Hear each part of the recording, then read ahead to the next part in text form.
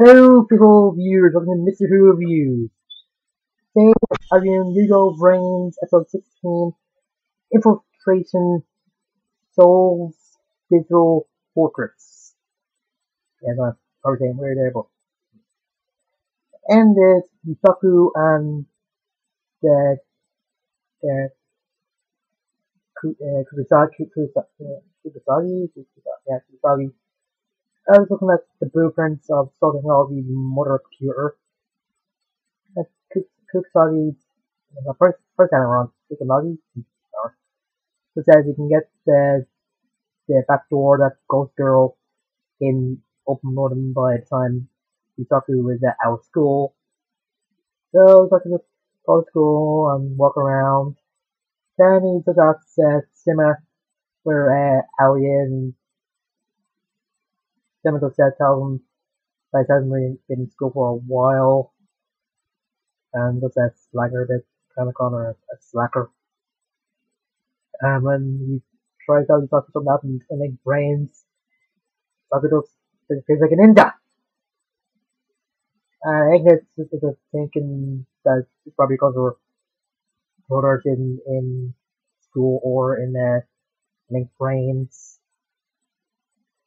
He's being a bit sympathetic because he realizes why he's not on that how he do this and that. Heck, he does scene where the robots in there goes to the apartment because of what were said.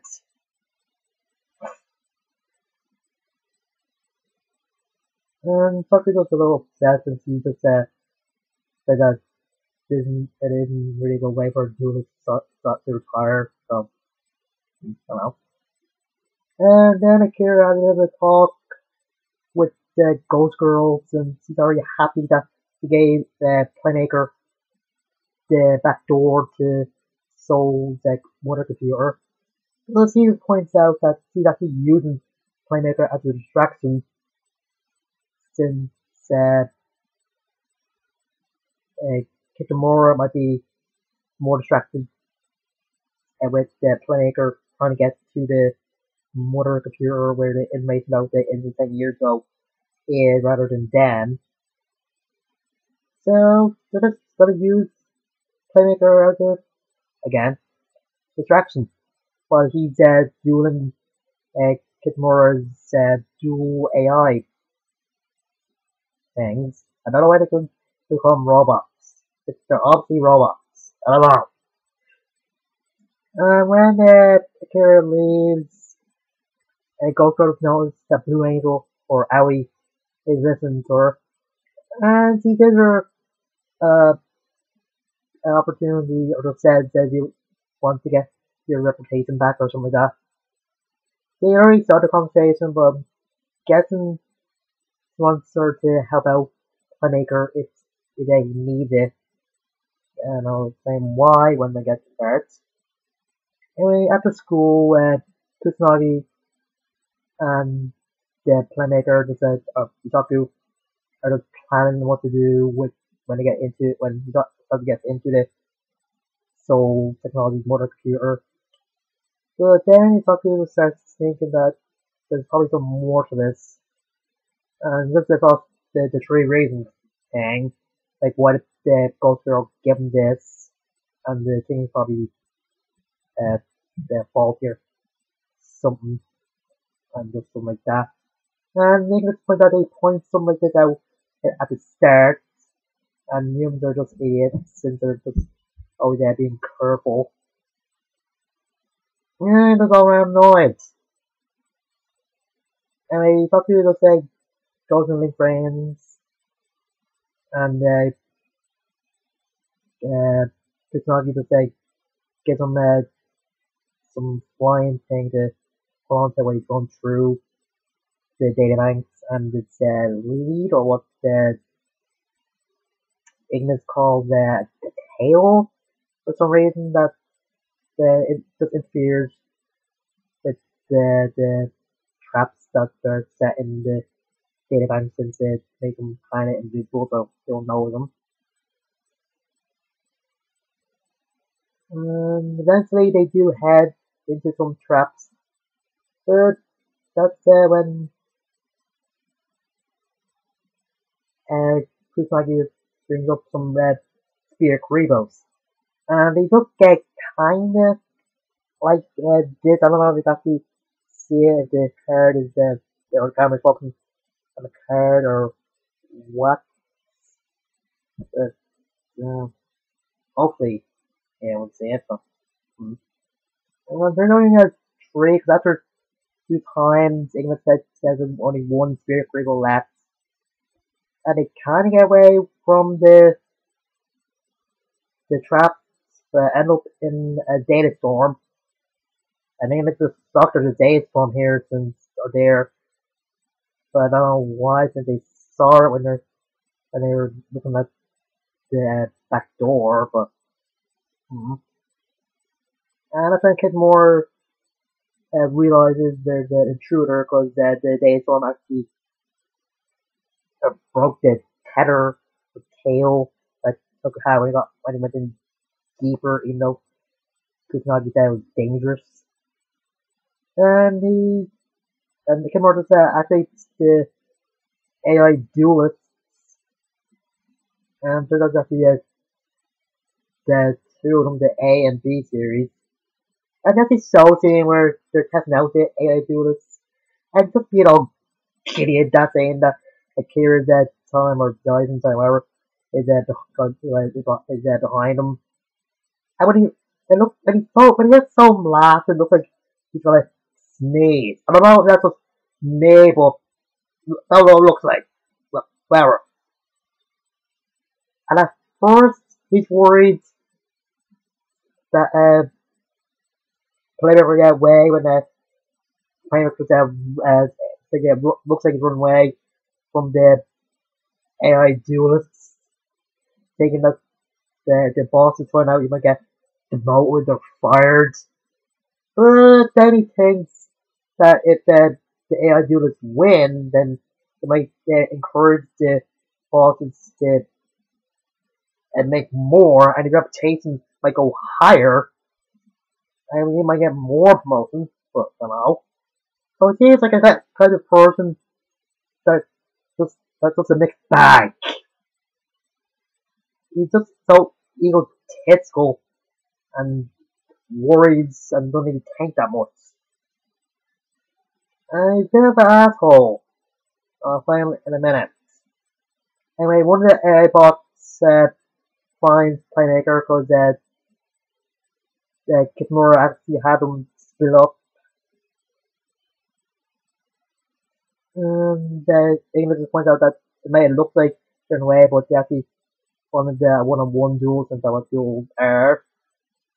Even though there's 5 duels in their Ego series where there's 2 against 1 or 3 against 1, but whatever.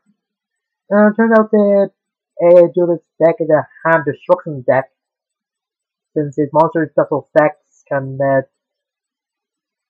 destroy a card from the opponent's hand.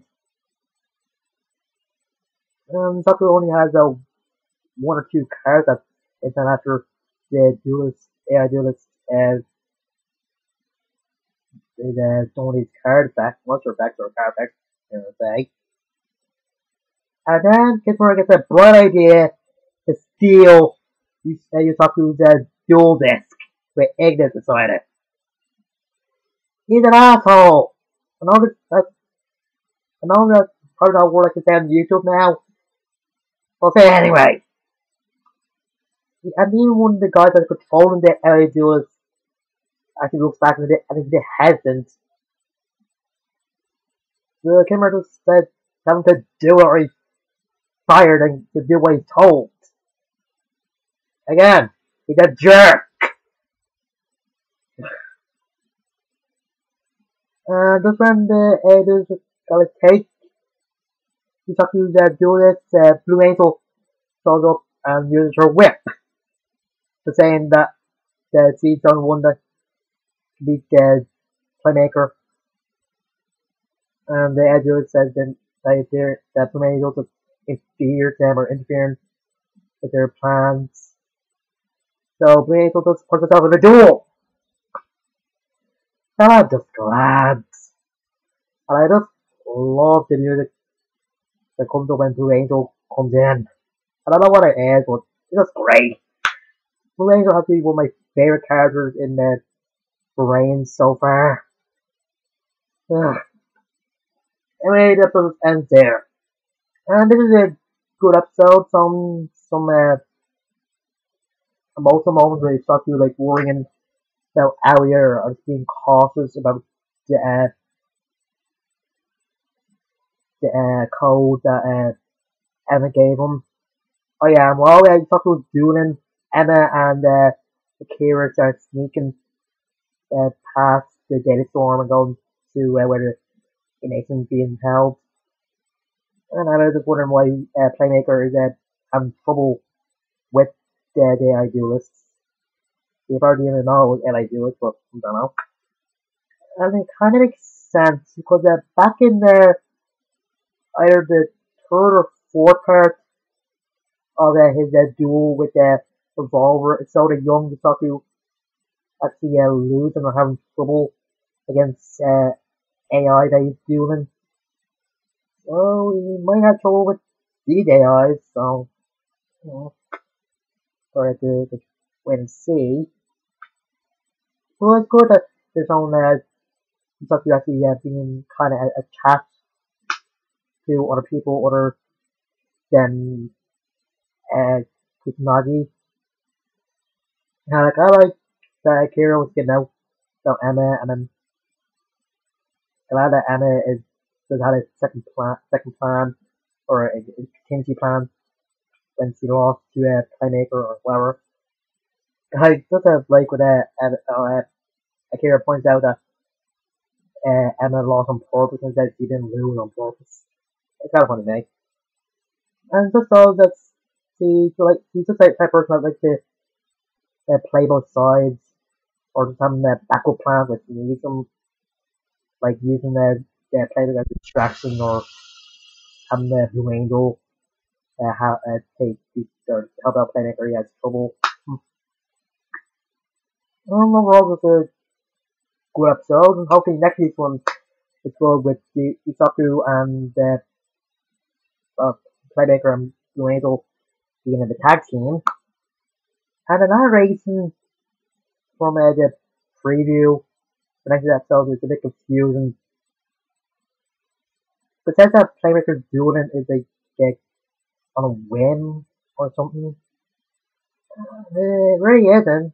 He just said he's a strategist. He strategizes his duels. It isn't like Yuma where he just plays a card without thinking.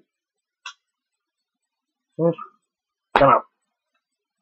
Anyway, until next time, I'll see you guys.